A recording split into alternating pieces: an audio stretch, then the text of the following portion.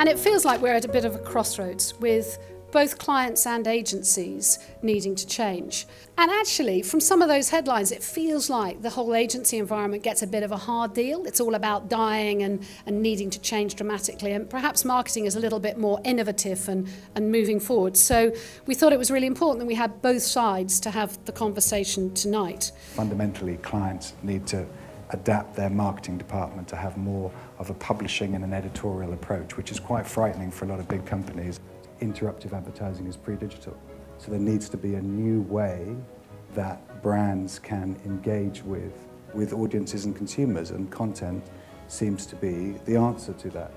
Creating something, getting somebody else to produce it, getting somebody else to post-produce it, then someone else to distribute it. By the time you've done that, the world's moved on so much that the thing's irrelevant.